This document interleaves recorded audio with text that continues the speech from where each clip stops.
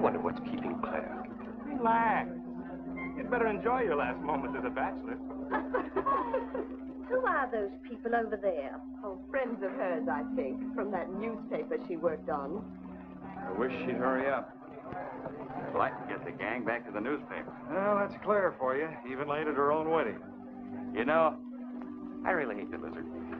What do you mean? Well, I speak now as her editor, not as a disappointed suitor.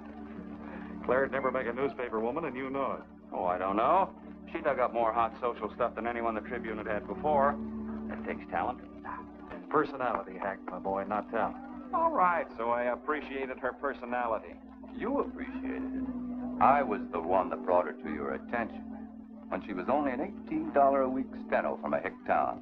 Remember? Very touching, Al. You can put that in your memoirs. She's marrying Hanneman now. Listen to the frustrated lovers. You know, if either of you guys had made furnaces instead of small talk, you might be in Hanneman's shoes now. Have one of mine.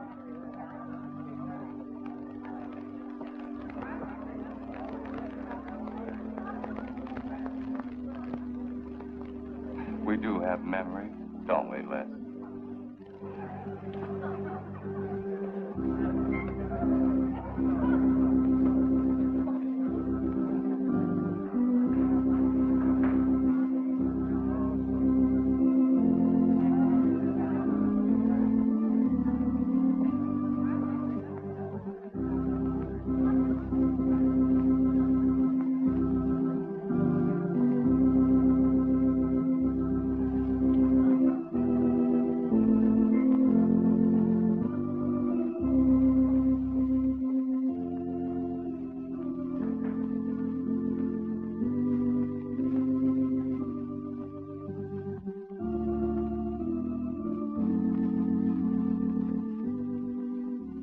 Hanneman, wilt thou have this woman to be thy wedded wife, to live together according to God's ordinance in the holy estate of matrimony? I will. Claire Cummings, wilt thou have this man to be thy wedded husband, to live together according to God's ordinance in the holy estate of matrimony? I will. I now pronounce you man and wife. You may kiss the bride.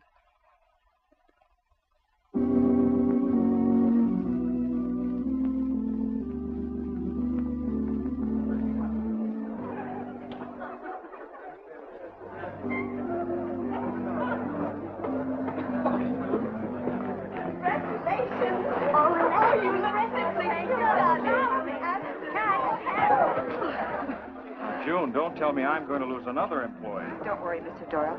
I don't even have a boyfriend. We better go in now and cut the cake. We'll have to hurry, darling, if we expect to catch that plane. I'll be right in. I just want to say my goodbyes to a few of the gang. All right, but hurry. Thank you. Thank you.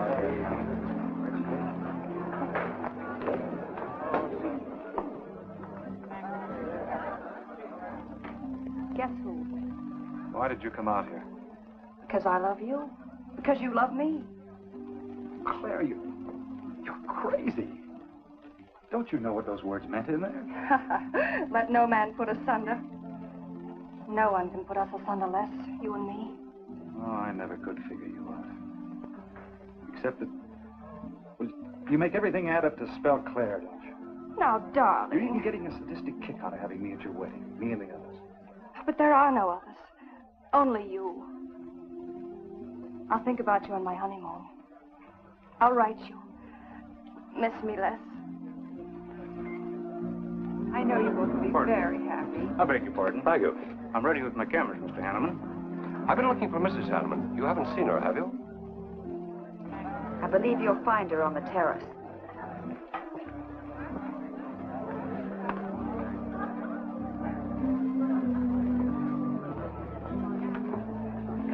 Carl, why aren't you entertaining the guests? I've been waiting for you, my dear.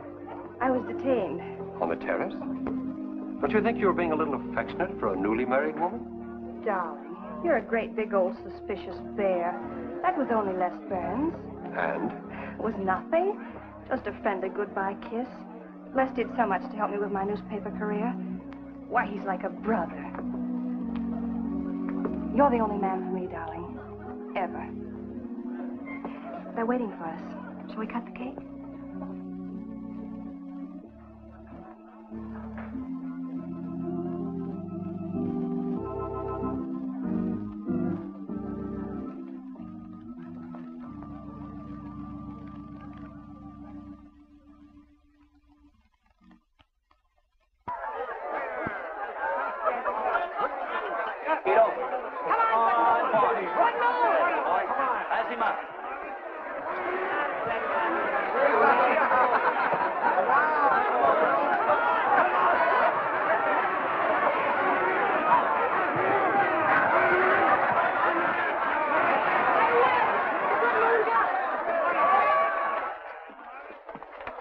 How much did he pay?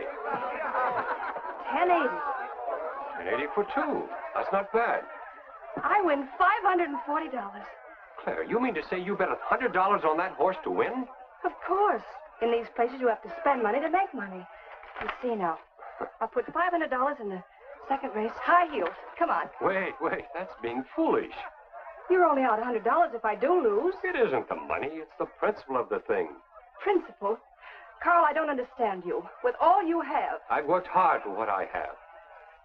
Oh, I don't mean to be a tightwad. A little bet for fun is all right.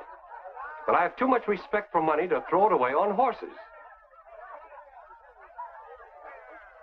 Of course you're right. It was foolish of me to bet so much. Forgive me.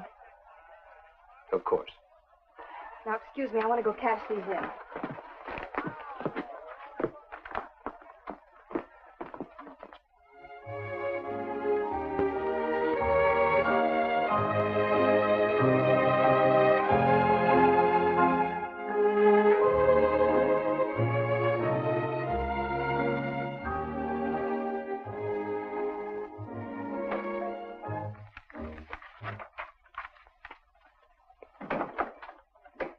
Hello, darling.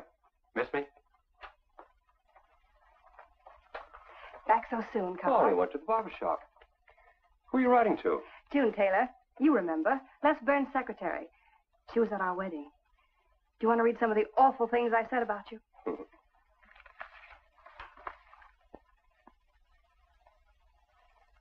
It's hard for me to believe that I'm so lucky as to have a woman like you in love with me. It's true, darling. Every word of it. I'm sorry, Claire.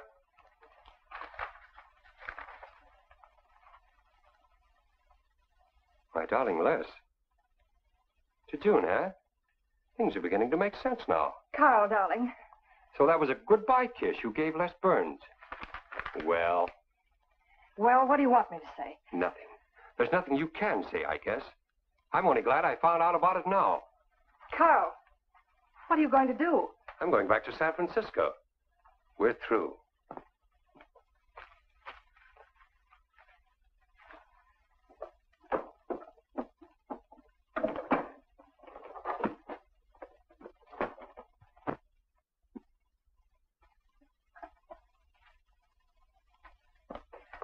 But what am I going to do, Carl? I don't care what you do. But I have no money. Thanks to your great generosity. That was enough for the week's hotel bill. You've got that money from the racetrack. Live on that. You'll not get another cent from me. Oh, no. I wouldn't be too sure of that. I'm your wife, Carl. There are community property laws in this state. It won't be that easy. It'll be very easy when I show this letter to the judge. And I'm starting divorce proceedings in the morning. Oh, Carl, darling, let's talk this thing over. It's so silly. Get out of my way before I forget myself.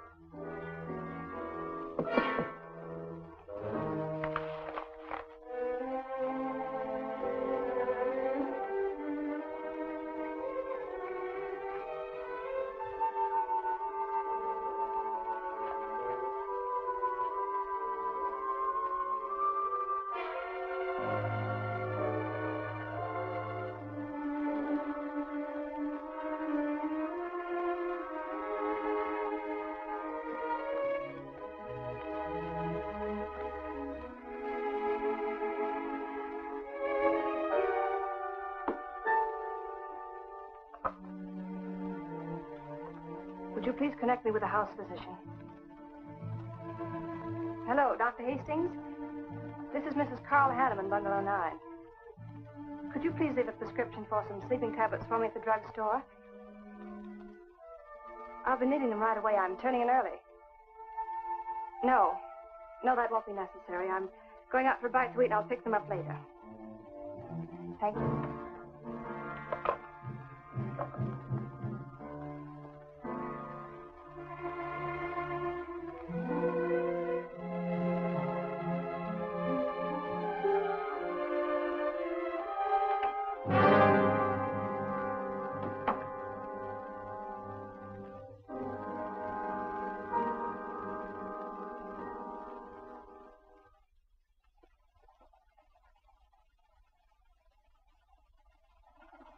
I want a new set of plugs in 42. Okay, Blackie.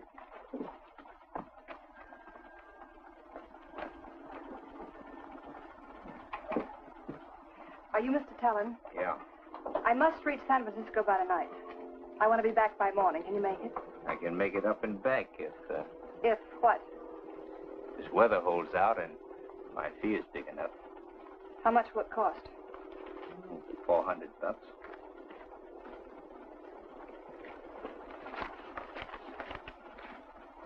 Why, 5? I said 4. I know you said 4. I never made this trip. You never saw me.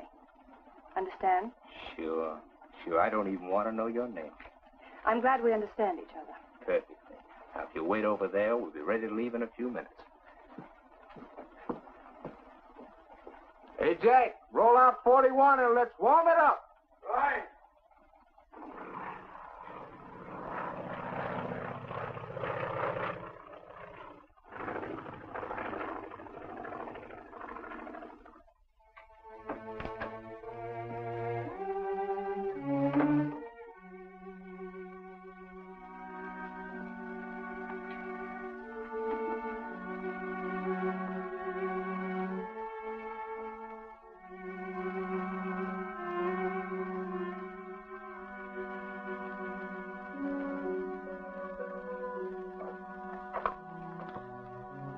Room service, please. Hello? This is Mrs. Carl Hanneman, Bungalow 9. Would you please send a waiter over with the menu? Thank you.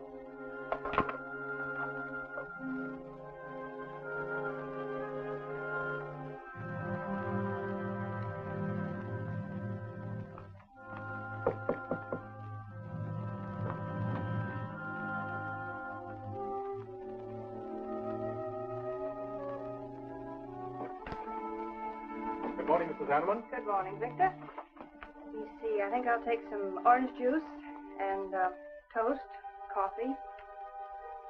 That'll be all.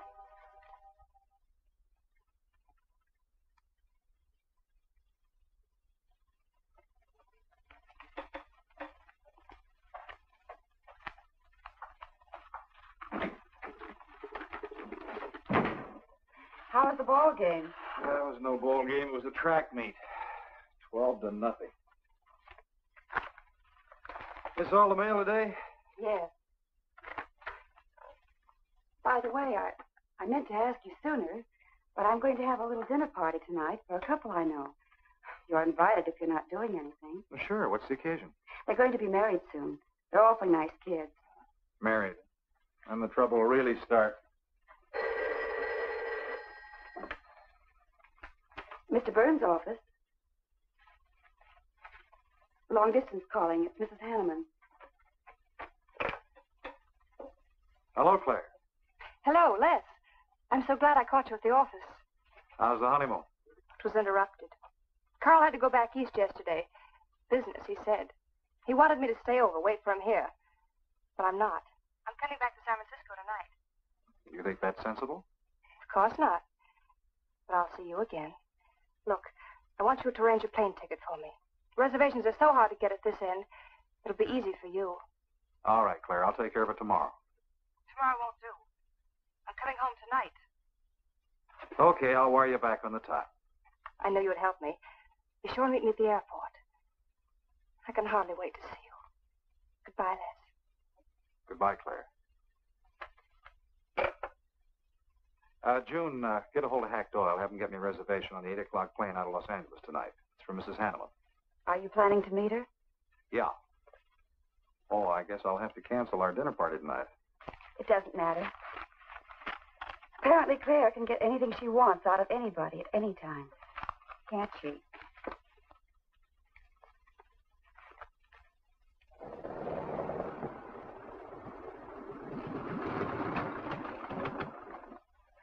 I never thought I'd be back with you so soon, darling.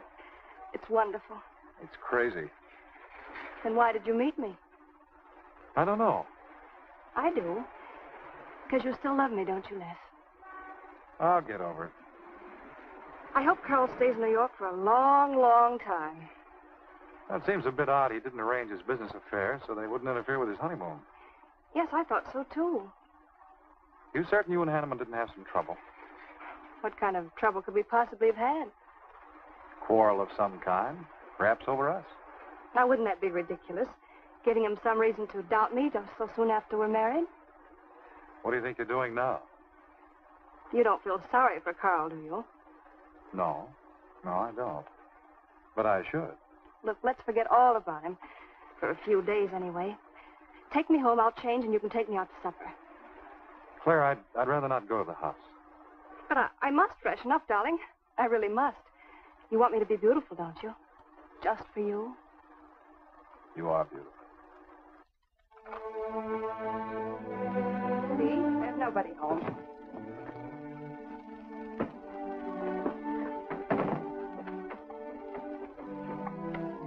Wait in there, darling. I'll be down in a minute. Come here. Oh, darling.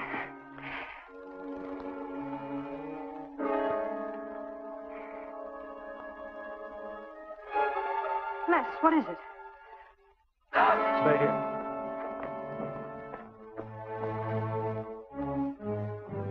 Carl.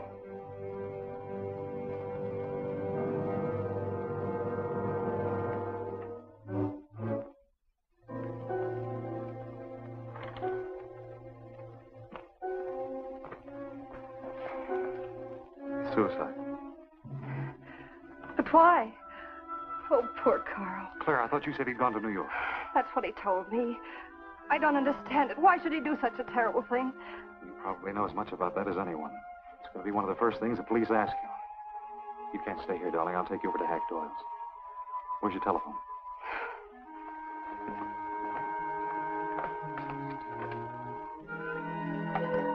Police headquarters, please.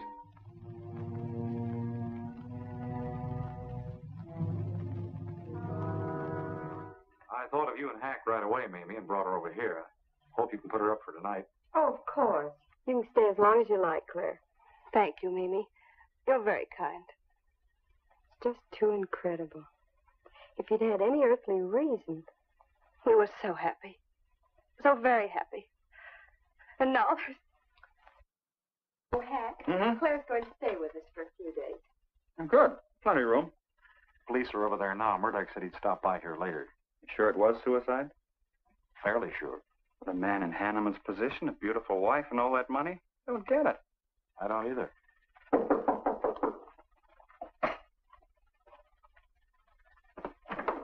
Oh, hello, Bill. Come on. How are you, Hank? Hello, Claire. Hello, Bill. Sorry this had to happen to you. Sit down, Captain. How about a cup of coffee? Thanks, Miss Doyle. I won't annoy you for long, Claire. Just a few questions. Routine. You know how it is. Of course. Les gave me most of the details over the phone. Your husband, by the way, has been dead for nearly 24 hours. How did it happen that Burns met you at the airport? He didn't happen to. I phoned him from Los Angeles. How come? Well, I was arriving late and alone. I knew Les would pick me up. Do you have any theory as to why your husband came to San Francisco after telling you he was going to New York? No. I didn't know anything about the business. The gun, of course, was Hanneman's. We checked the serial number. Funny there are no powder burns on the coat. Bill, a suicide doesn't always press a gun against his body. In that case... There would be no powder burns, I know. Do you know of any reason why your husband should have taken his life? No, I don't. Anything wrong with his health? Not that I know of. But that could have been the reason. Had you quarreled? Oh, no. No, we never quarreled. Believe me, throughout every minute of our married life, we were supremely happy. The entire week, huh? Well, that's all for now. I may want to talk with you again later. Where will you be? Right here with us. Thanks. Bill, Yeah? you found fingerprints on the gun, of course. I mean, Hanneman's prints. Uh-uh. Clean as a whistle.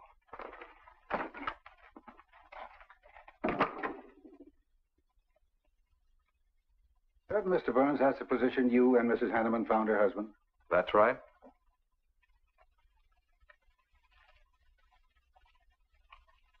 One more question, Mr. Burns. Your testimony at the coroner's inquest said you touched nothing. That's true. Then how did you know the man was dead without feeling his pulse or heart? Mr. Chalmers, I've been around enough to know a dead man when I see one, especially after 20-some-odd hours. You assumed that Mr. Hanneman committed suicide. Why? Well, everything points to suicide. Not in my assumption, Mr. Burns. Mrs. Hanneman, you say you saw your husband alive on Monday afternoon, and then the following night, which was Tuesday, you saw him again. Yes, but he was dead. I've told you everything.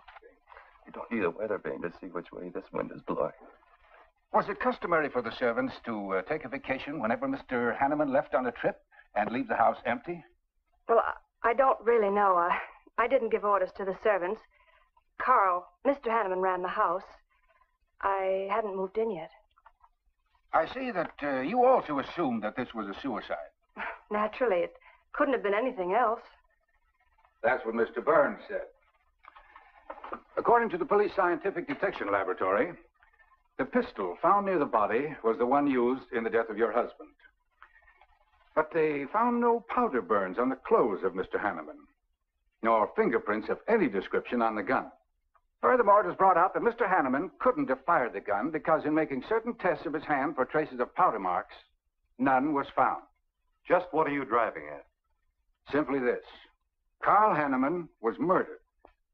But unfortunately, I haven't enough evidence to hold either of you. You were out of town, and your alibi was proven. You're free to go. But let me give you a tip. I'm not buying any suicide theory, so the case will remain open. See you later, Ed. So long, Hack.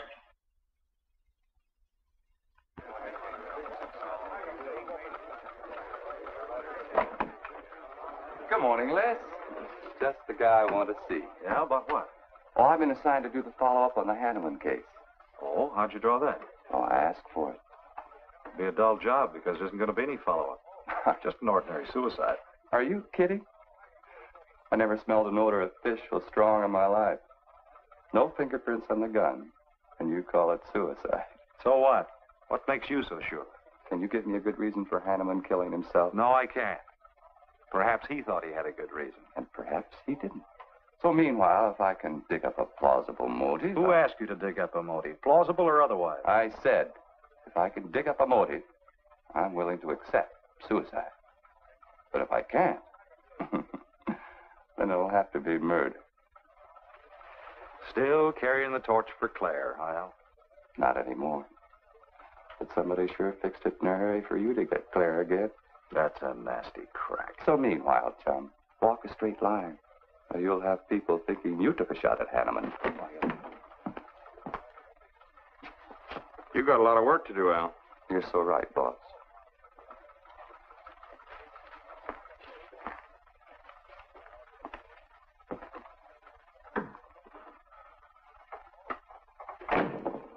Sorry, Hack. How's Claire taking it this morning? I don't know. She's still asleep when I left. Les, I'm worried about this deal. Police aren't buying any suicide theory. Is that why you put Herrick on the story? Maybe. He might dig up a suicide motive. What's your slant? Well, Hanneman killed himself. Nice try, Hack.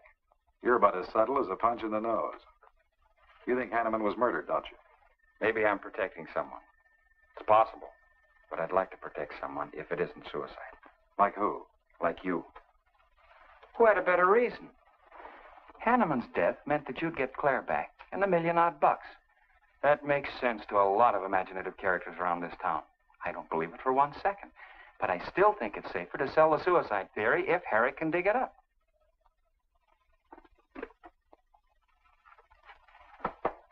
Thanks, Hack. But I didn't do it. Yeah. Send him in. Well, they're on the job. Hello, Batson. What's on your mind? The DA would like to see you gents in the morning. Says it's important. About 10 o'clock. What's he want us for? Don't you know? Mrs. Hanneman's already got her invitation. See you tomorrow.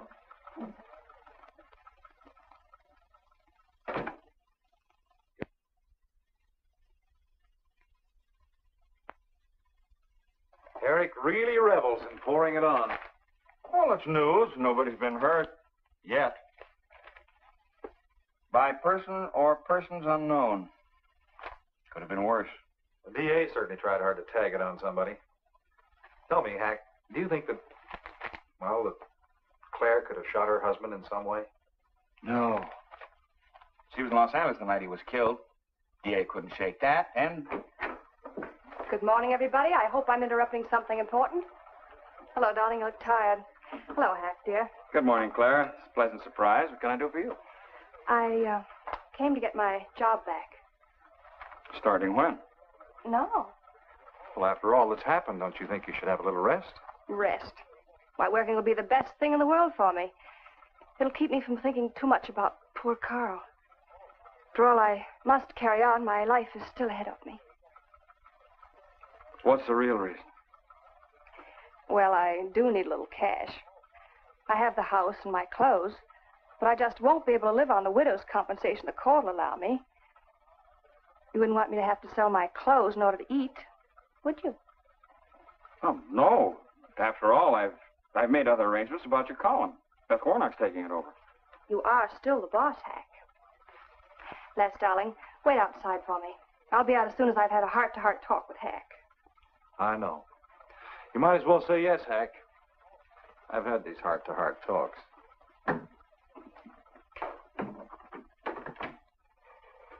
You will let me stay, won't you, Hack?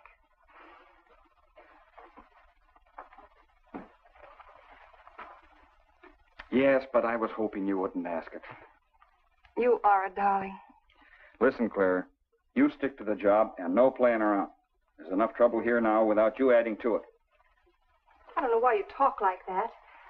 I'm serious about it, Hack. I'll work hard. For your sake, I hope you do. You are a dear. See you later.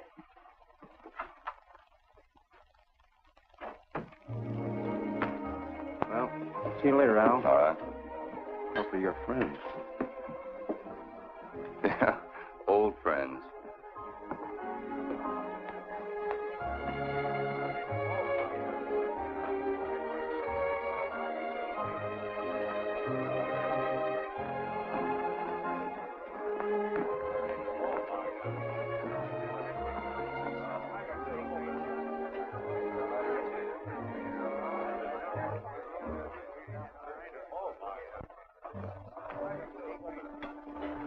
Two martinis, please. Chicken salad? Fine. Chicken salad for two. And coffee. Les, do you know a good lawyer? Yeah, why? Well, I need one to handle Carl's estate. What's the matter with Hanneman's regular lawyer? Ah, he's an old fuddy-duddy. I want someone whom I can trust to take care of my interests. Well, you might try Lawrence Carson. He specializes in probate work. Carson? Good. I'll call him tomorrow.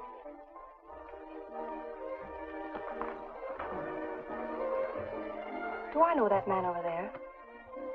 You should. It's Stanley Mason. Our paper's backing him for Congress. Of course. Why, the pictures on his campaign posters don't do him justice. You know, I never could figure that guy. Every time I see him, he's with a different girl. So? Oh, we'll have 4 Manhattans. Make them half French and half Italian vermouth. We'll order later. I'll look after them personally, Mr. Mason. Thank you. Stanley, Isn't that Hanneman woman over there? Yeah, she's very attractive, isn't she? Well, if you like the type. Why wouldn't he be a good man to handle the estate? No. He's too tied up with his election campaign. What are his chances, Les? I'm going to Washington. Pretty good. Why? That makes him important. I've got to have someone with influence. He looks like the kind of a man who could get things done quickly. Capable enough, I suppose. Probably make a good representative. Personally, I just don't go for him. I want you to introduce me to him. You can do better. Oh, darling, don't be stubborn. I want to meet him. When you want something, you want it right now, don't you? You know what I really want, Les. I know. A fine old name like Hanneman, carload of dollars, social position, the tops. You're forgetting the most important thing. Am I? You see, that's just the frame. The other picture in that frame. What's that about a frame? Sergeant Benson, won't you join us? No, but Burns here can join me. Been looking all over for you. The captain wants to have a little chat. Now. What is this, a pinch? No, just an interview. It won't take long. It's too bad you couldn't have found me at 10 o'clock this morning. I was in a dentist's chair. I'm sorry, Claire. It's all right, darling. I'll wait for you here.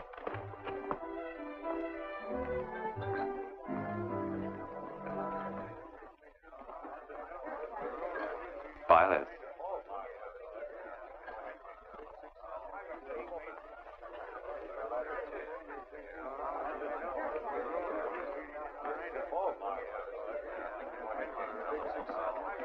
Hello, Al. Don't tell me they finally grabbed Les for murder. Wouldn't you like to hear me say yes? Yes. Well, don't stop the presses. Yet. You're the most composed dame I ever saw. I don't believe you give a hoot whether this case ever gets solved. Oh, but of course I do. Really. Say, Al, how well do you know Stanley Mason? Quite well. I've planted some of his propaganda. You can do me a favor. A big favor. I want to meet him. Might be a good idea. I remember I once introduced you to a fellow by the name of Les Burns. Promptly lost you. Excuse me.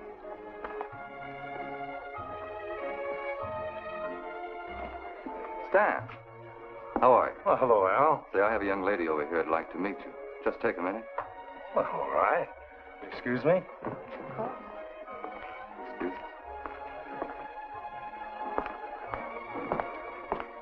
Claire, this is Stanley Mason. Mrs. Hanneman. I'm so glad to meet you, Mr. Mason. How do you do, Mrs. Hanneman? Won't you sit down? Sorry, I can stay but a minute. I know you think me rather forward, but being an attorney, you can understand my predicament. I'm desperately in need of someone to administer my late husband's affairs. I thought perhaps you could help me. Well, I hadn't intended on taking on any more work this summer. My campaign requires so much attention. However, supposing you come to my office at, say, 4 o'clock, we can at least talk it over. Oh, thank you. I would appreciate it. Here's the address. So, until then... Oh, excuse me. Sorry. Thank you, Al. Don't mention it.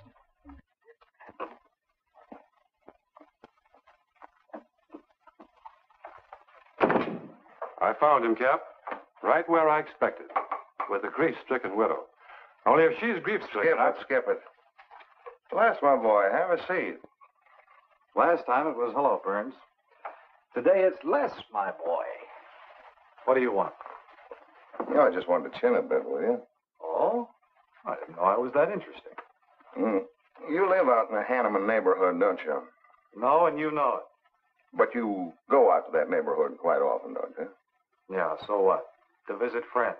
Oh, sure, that's right. There's Hack Doyle and his wife, June Taylor. Say, there's a clever little girl, huh?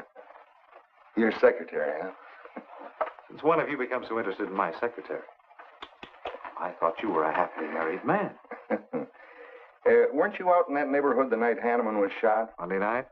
No, I wasn't. I played gin rummy with the boys in the press room. Went home to bed about 10 o'clock. You read the testimony, did the checking. Come on, Murdoch, what's on your so-called mind? Funny, we can't find any record of where you were between 10 o'clock and 8 the next morning when you had breakfast at Drake's coffee shop. Nobody saw you around your apartment house. Nothing so strange about that. People in my neighborhood mind their own business. I spent the night sleeping. You got an edgy temper today, Les. Aren't worried about anything, are you? I'm annoyed. Until you and the DA get this thing settled, nobody will get any rest. We may have the answer quicker than you think. The police expect to apprehend the criminal within 24 hours. Shall I quote that? You can write out the gags, Burns. You've been crazy about Claire for a long time, haven't you? That's right. You thought she was going to marry you. Then she married Hanneman. That must have been quite a jolt. I won't deny that either. So you must have been pretty sore at Hanneman for beating your time. All right, I suppose I was. You know, Burns, you've given out with all the motives a man needs for killing another. You don't need motives, Murdoch. You need evidence. Evidence? You just told me that you weren't near the Hanneman home last Monday night. I wasn't. And how do you account for your cigarette case being found on the Hanneman garden, still wet from Monday night's rain? I don't have to account for anything. To throw cold water on your mastermind, I tossed that away right after the wedding. Anything else you want to know? No, that's enough. Next time, be more careful when you talk to the captain. Listen, Mr. Benson, if I've hurt the captain's feelings or yours, arrest me. Then I can sue and you'll be back writing tickets for jaywalkers.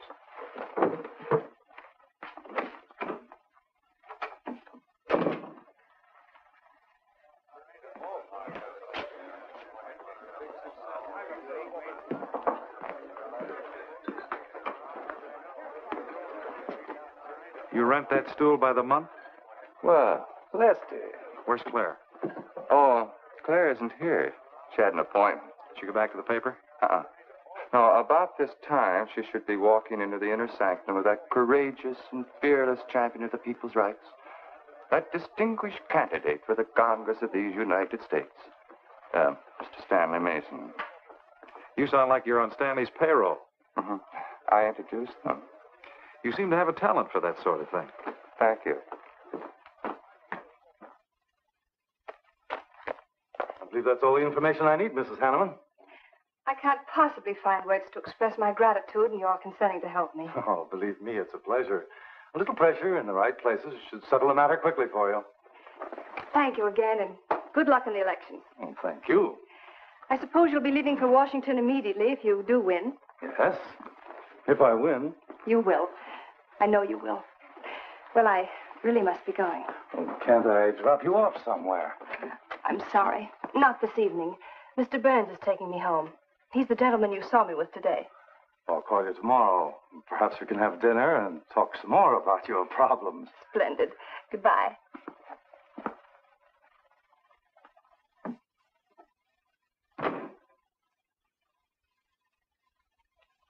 Look, Claire, don't you think you ought to stay over at Hackdale's a little longer? Might be unpleasant. Oh, don't be ridiculous. Come on. Oh, Robert. Good evening. Good evening, Mrs. Hanneman. We weren't expecting you home. We've made no arrangements for dinner. I've had dinner. Please take my bags to my room, and you and Christine take the evening off. I shan't be needing you. Thank you. Oh, Mrs. Hanneman, I just wish to say on behalf of Christine and myself that we're pleased that you're home, and we'll do everything we can to make you happy. Why, thank you, Roberts.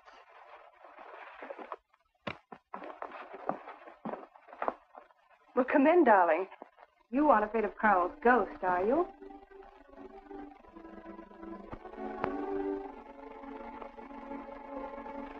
You'll never be happy here, Claire. Nonsense. I've done a little refurnishing. Well, that ought to help a little. Les, what did Murdoch want with you? You had an idea I might have paid a visit here Monday night. You didn't, did you? Of course not. It also seems I had a motive to kill Carl. But of course you did. If you were that kind of a person. Murdoch's only fishing. Well, he knows I've been in love with you for a long time. I told him. You told him? Why not? It's true. You want them to keep working on you, so they'll stay away from me. That's it, isn't it? Yeah, that's it. I said I'd stand by. And you have. And I love you the more for it. You know I do love you, don't you, darling? I think you do, Claire. In a peculiar, mixed-up sort of way. I never should have married Carl. I didn't really love him, but he offered so much. Things I never had. But that's all over now. No, it's not all.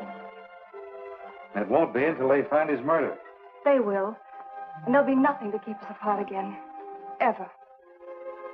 Claire, if I could only sell myself on that. You've got to, Les. You've got to.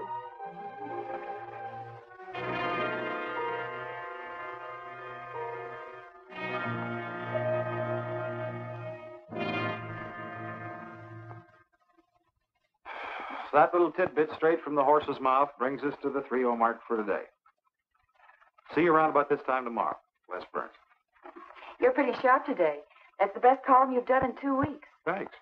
You say so, it must be all right. Hi, pal. Hello, Harry. Hear about your girlfriend? They dragged her in this AM. Murdoch and the DA gave her quite a going over. No use charging to the rescue, Les. Stanley Mason already beat you to it. What do they want with her, Al? Well, it seems they had a hunch Claire made a fast round trip into town the night her hubby joined his ancestors. Seems they thought her alibi about being in L.A. the whole time was the bunk. Oh, that's ridiculous. What is it? Well, you'd know more about it than anyone. Jones, put that through, please.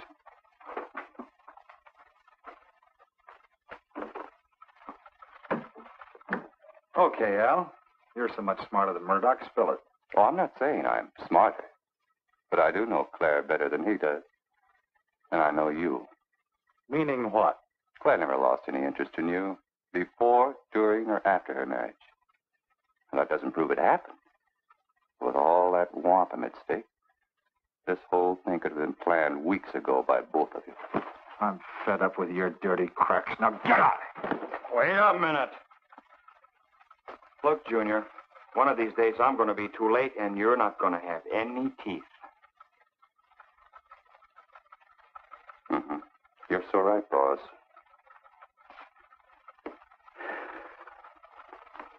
What's wrong, Les? Nothing. Forget it. The way you want it? If anybody wants me, I've gone for the day. Have one for me, too.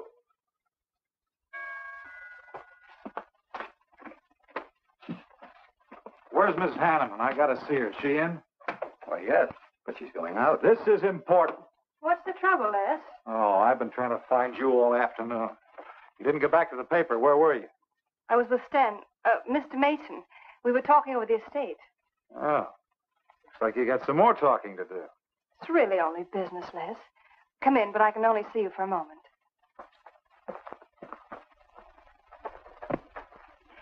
You've taken on quite a package tonight, haven't you, Les? Well, I've had a few drinks. Sitting over at Renard's. Been thinking things. Crazy things. About me? Yes, you. Murdoch and the DA asking you all those questions.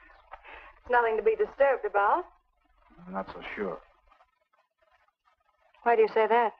Were you in this room Monday night? What? Why, you know I wasn't.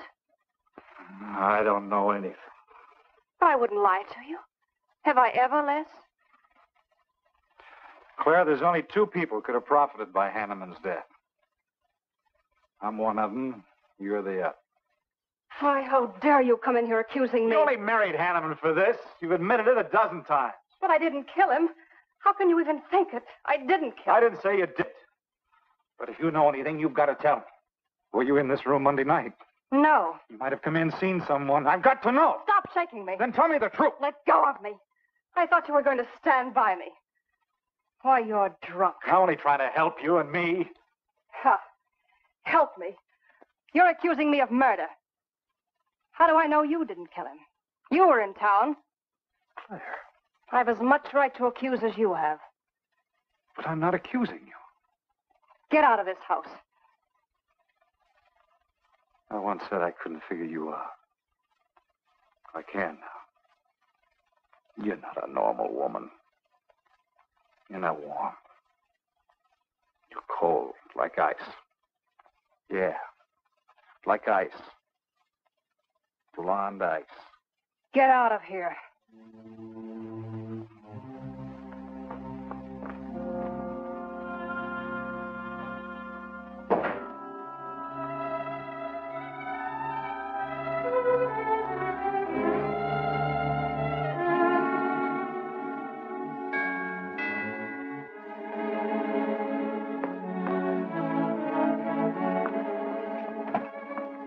Oh, I thought it was...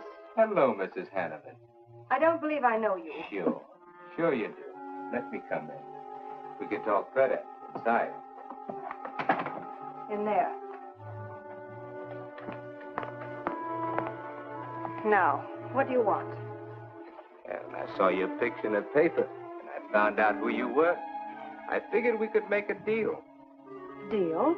I was going to call on you last night, but you had company, and I had to see you alone. What kind of a deal? Seems that plane ride last Monday night returned big dividends. I paid you to forget me. I thought I could trust you. Sure. Sure you can trust me. But it's hard to forget murder for any $100. Why, you dirty double... I don't like that word. All right, we'll forget what happened to Hanneman. I'll go along with you on that suicide story. That is providing there's a little consideration of, let's say, 50 grand. $50,000? Why, I don't have that kind of money. This estate's in probate. I won't receive a thing for months. I can wait. But in the meantime, I'll take this. I know a little man who'll lend me money on it. All right. All right. Just don't come near this house again. But I will keep in touch with you. Quick, out the terrace door. And don't forget, Mrs. Hanneman, I'm not kidding about that 50G.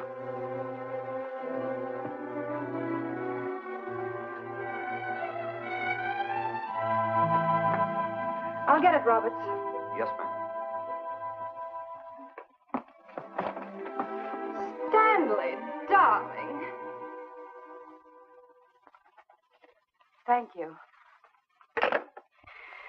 Well, he isn't at Bernard's either. Oh, I hope nothing's happened to him. He'll turn up when he runs down or runs out to go for drinks. Say, you write his column all by yourself? Somebody had to do it. I hope it's fit to print. It's good. Nice of you to cover for him, too. Do you really think he's all right? Sure. I'll find him later. Don't worry about Les. He's probably getting more poison out of his system than he is into it. I hope.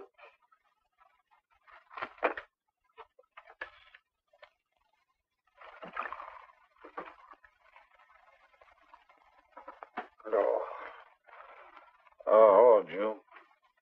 Oh. See if you can give me another head, will you? This one's not going to do me much good. You certainly had a little trip for yourself. I guess so. What day is it? Tuesday. Holy mackerel. What happened to Sunday and Monday? I took care of them for you. Oh, you would. Who found me, Hack Doyle? No. Claire. Claire? Mm-hmm. You were trying to convince the doorman at the top of the mark to let you out on the roof. It was the only way to the moon. Oh, brother. The moon? Looks like I wanted more than a little trip. Here, drink this. It'll make you feel better. Guess I've been the horrible example, huh? You no doubt thought you had a big reason for getting tight. I had to get away from something. Something wasn't good for me. Have any luck? I don't know. I'll never go into this again, I can assure you of that. June. Well, I guess I'd better get back to the office. Thanks a lot for looking after me, June. I'll be down after a while, if I can make it. Don't hurry.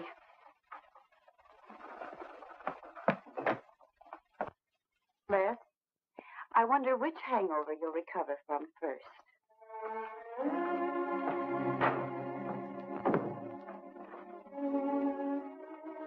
I thought we were all washed up, Claire.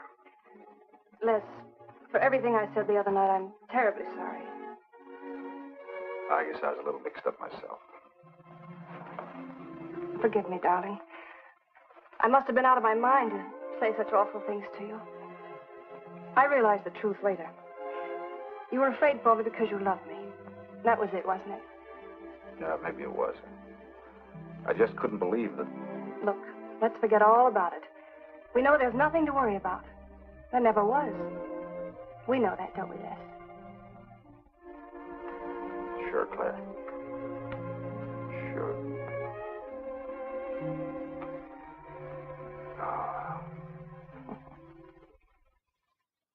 Here's to our new congressman. May your career be long and successful. Thank you, darling. Jeff, but aren't you both a bit early? I only wish I could be as sure of my future in psychiatry as you can be of your future in Washington. Doctor, you were analyzing me at dinner, the workings of my mind. Do go on. It's very interesting. I've never been psychoanalyzed before, and your deductions amaze me. Claire, I warn you, if Jeff continues, he'll have you convinced you're batty. Simply because your father ran away with another woman and your mother was relegated to hard work. Stanley doesn't quite believe in the powers of psychoanalysis, Mrs. Hanneman. But if either of you could spend a day in my office listening to some of my patients, you'd see the logic of my deductions. Or any psychiatrist's, for that matter. Oh, don't mind Stanley's cynicisms, Doctor. Yes, Robert? Telephone for Mr. Mason. Excuse me. Certainly. I was telling you at dinner that I believed that money, clothes, adulation, etc. was a necessity with you. That some people are impelled towards an objective without even consciously knowing why. Is there something criminal in my being ambitious? Why, no. Criminal? Of course not. Unless your ambitions take a perverse form. Then you'll stop at nothing, right or wrong, to get what you want. They say the female of the species is deadlier than the male. Go on, Doctor. Sorry to interrupt, darling. This is my campaign manager. He arranged a last-minute radio interview for tonight. I'll have to leave. You can drop me off downtown, Stanley. I'll get my coat. All right. You forgive me, darling? Of course, honey. I'm so proud of you. Oh, I almost forgot the good news. I had lunch with the DA this noon. It looks like Hanneman's murder is going to be filed away under crimes unsolved. It's their opinion that it must have been done by a burglar. Oh, I'm so glad, really. Now I'll be able to go with you to Washington with a clear conscience. Say, you haven't told any of your friends about our plans, have you? Oh, no, of course not. Good. We'll surprise them tomorrow night. Yes, we certainly will. Ready? Yes, thank you.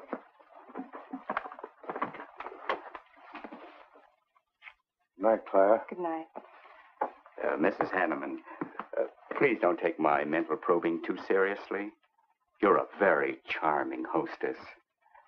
So don't worry. I never worry. Good night. Good night.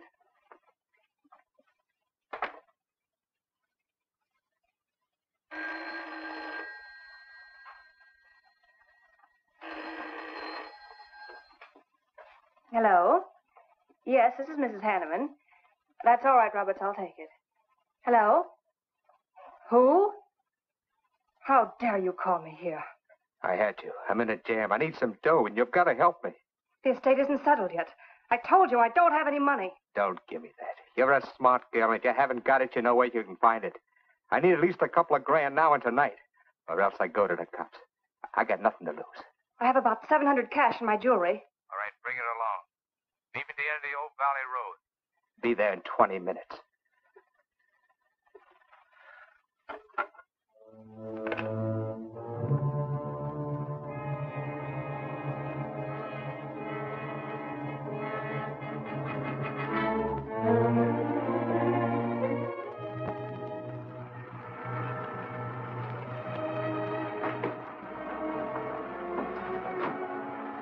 Did anybody follow you? No, Then stop being nervous. I'm not nervous. You are. All right, give me this stuff and let's see if I can use it. These look all right. I got into the bookies for a couple of grand. They're bad little men. And I've been stalling. Tonight they told me, pay off or else. They wouldn't kill you for $2,000. They'd kill for a lot less.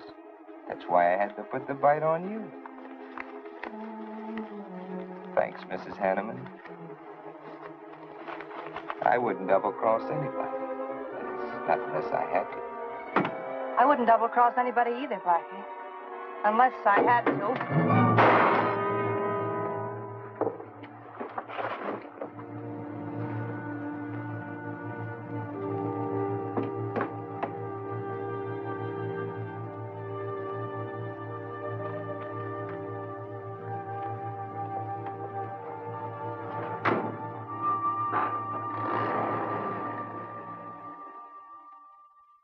The first returns have been received from the 12th precinct. Mason, 311, Jeffers, 282, and Allen, 91. That just about cinches it. If I can do that well in the 10th, I can carry them all. My gratitude, Doyle. Without your paper in back of me, I wouldn't have had a chance. Think nothing of it, Mr. Mason? We're glad we backed the right man. Well, it looks like you're in, Mr. Mason. Congratulations.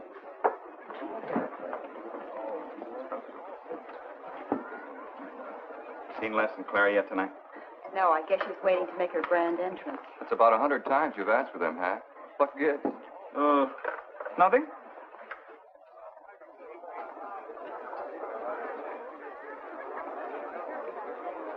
Mr. Doyle, looks like we have a new congressman. Yes, it does. I'm sure he's going to be a good one. I hope so. We backed him. Hello, Claire. Hi, Les. Hi, Hank.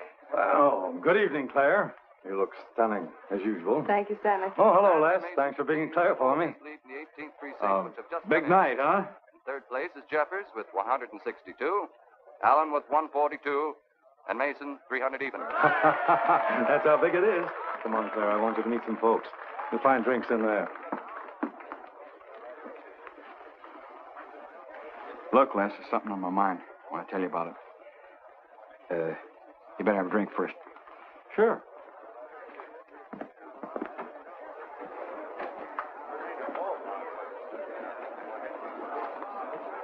Hi, folks. How's the brawl? Well, at least the liquor's good.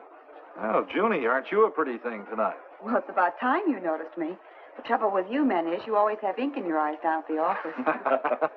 Have a fresh one? No, thank you. This will do. Les. I'll talk to you for a minute. Excuse us. What gives? Did you come with Claire tonight? No, I came with my Aunt Martha from Penobscot. No, I'm serious. You saw her come in with me. You better get her out of your system, but right now. What are you talking about? Things are fine with us now. She couldn't be sweeter. You should have seen her earlier, helping me get things ready for that little party up at my place tonight. How about a speech, Mr. Mason? We haven't had one. Come on, Stanley. Yeah, give us a speech. That's all I need. Now, wait a minute. Speech, all right. If you want a speech, you shall have it. Ladies and gentlemen, I want to introduce to you a very lovely young woman, better known to you as Claire Cummings. I am happy to announce that she's bestowed upon me the great honor of consenting to become my wife. This is a dirty, low-down trick, but I'm glad it's happened. Someday I'll tell you why.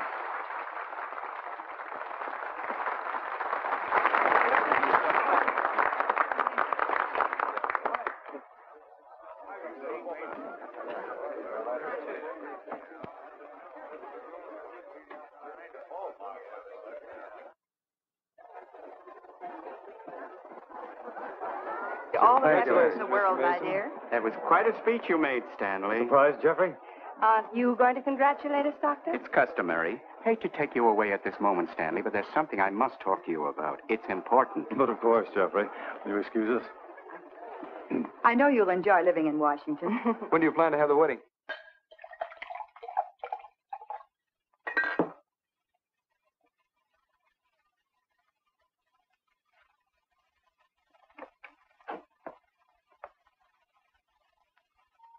Don't look at me like that, darling. And what are you doing here? I wanted to see you alone. Sure, not a husband in sight. Dead or alive. I didn't have a chance to explain. No one can put us asunder, Les. You and me. It was more effective last time with wedding music, remember? Oh, you're cruel. I didn't mean to hurt you, and you are hurt, aren't you? That's how much you bother me now. Not a quiver. What about your heart? Claire Cummings, Hanneman, Mason. If this keeps up, you won't be able to get your initials on your silverware. I can't help it, Les. I do love you, but you could never give me the things I must have. Money, importance. With me, they're a necessity. Oh, stop it, Claire. You're like a poison. Take a little bit and you're finished. But too much becomes an antidote. All right, darling. But if we've really come to the end...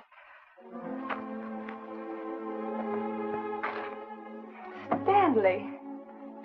Do you mind, Burns? I'd like to say something to my fiancée alone. Not at all, Mr. Mason. Not at all. Go right ahead.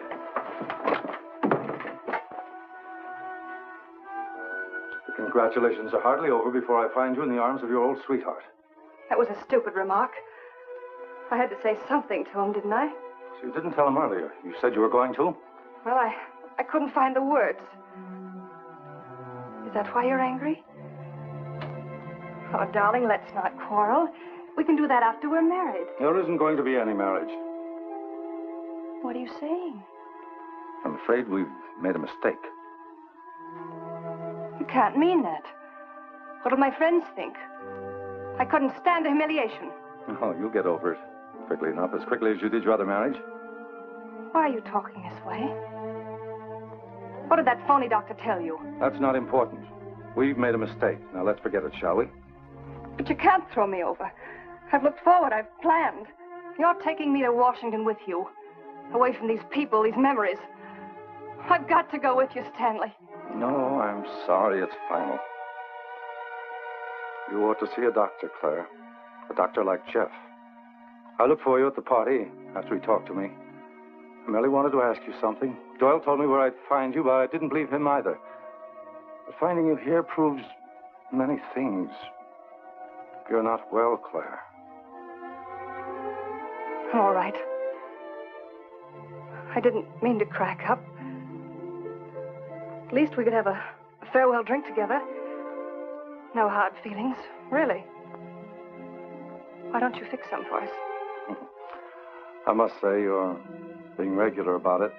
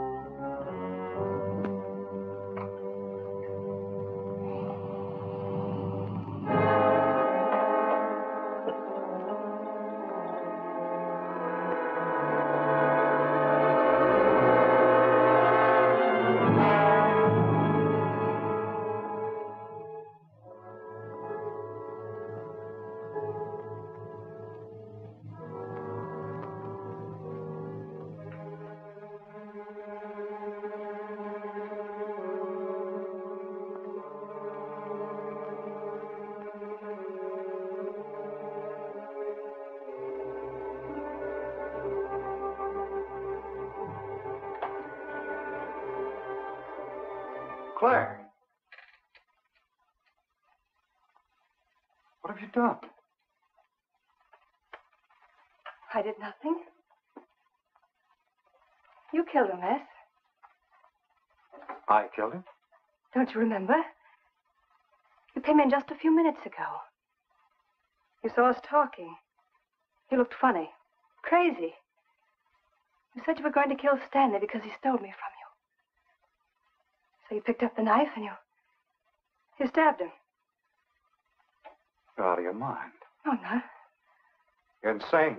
No. No, I saw you do it. You dropped the knife and you ran out the door. I tried to stop you. Came in just a few minutes later. Right now.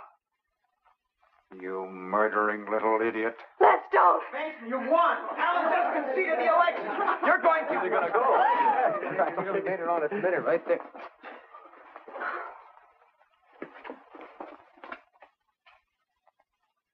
So you see, Doctor, the evidence is really stacked against Les Burns. I and the others feel that he's absolutely innocent. Now, I asked you down here to see if there wasn't something you could do to help us prove Les is innocent and Claire's guilt. Because just as sure as my name is Hack Doyle, she's framed him. I agree with you 100%. I am positive that Mrs. Hanneman killed Stanley.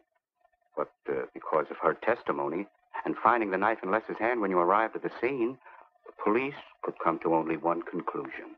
Surely there's something you can do to help him. He's innocent. I know he is. Look, you were once connected with a big city police department. Then you must have run across cases of this sort. I know now that Claire Cummings is a nut if I ever saw one. Yes, you're right, Mr. Herrick. I'll at least have a try at it. I'm just as interested in finding Stanley's murderer as you are in proving Mr. Burns' innocence. Now, I have a plan that might break her down.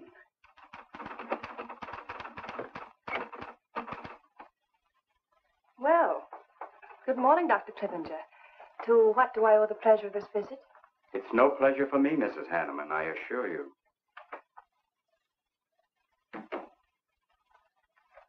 I just came to ask one question. Why did you kill Stanley Mason? What?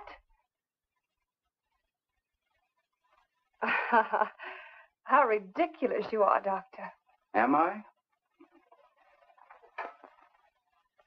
You see, I had a talk with Stanley last night concerning your betrothal and advised him against it.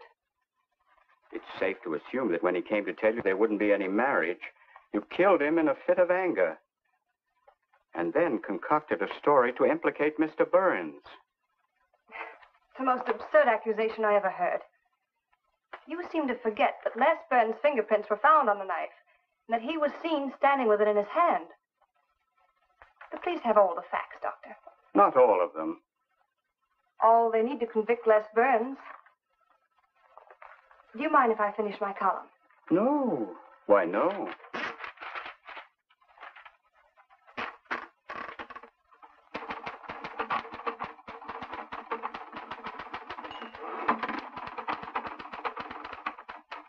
I suppose you'll tell the police I killed Stanley and give them that fantastic story to back up your accusations. It won't sound so fantastic to them, Mrs. Hanneman. I discovered one or two other flaws in your story. They'll laugh at you. It's insane, absurd. Oh, you're wrong. You see, I've spent my life delving into distorted minds like yours. I worked for the police for many years as a consulting psychiatrist. You sound more like a hypnotist. And I'm quite fed up with your insane theories. Now, Doctor. Looking for something, Hack? Police are on their way. Police? What for?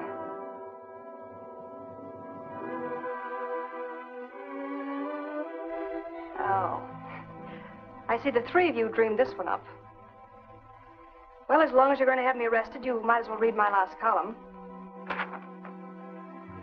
Go ahead, read it, Hack. Read it out loud. I killed Stanley Mason. I killed Carl Hanneman. I killed Blackie Talon. You didn't know about Blackie, did you? You heard that story on page 5. Unsolved robbery and slaying. I killed Stanley Mason because he no longer wanted to marry me. Stanley Mason was the top of the ladder for me. The top rung. I had money. And now I was going to have position. He was taking me to Washington with him. I could leave then without making the police suspicious. Clever of me, wasn't it? Why did you frame Les Burns? Why? Because he caught me with blood on my hands. Because at last even he had discarded me. I never loved any of them. You, Al, Hanneman, Mason. But Les, I wanted to hang on to him. He was of no use to me, but I couldn't let him go. Maybe I did love him. Hello. Miss Cummings? No, she's off. I'm glad you confessed, because you never could have gotten away with it much longer. I would have, but to per you, Dr. Clippinger. You with your slimy scientific snooping. As soon as you came in, I realized it was you who turned Stanley Mason against me. You sent him to his death just as much as I. Sit down, Claire. Why, but for you, I'd have everything I ever wanted in life. I hated you because you were the first man who ever saw inside my mind. And I'm going to kill you. Let go of my arm!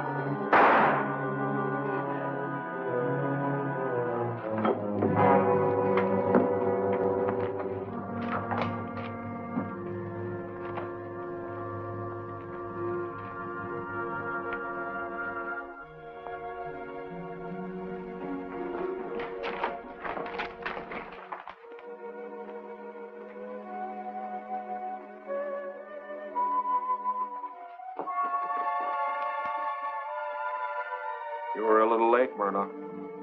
Well, it was probably better this way. I can scarcely believe it. A woman as beautiful as that. You didn't know her very well. None of us really know her very well.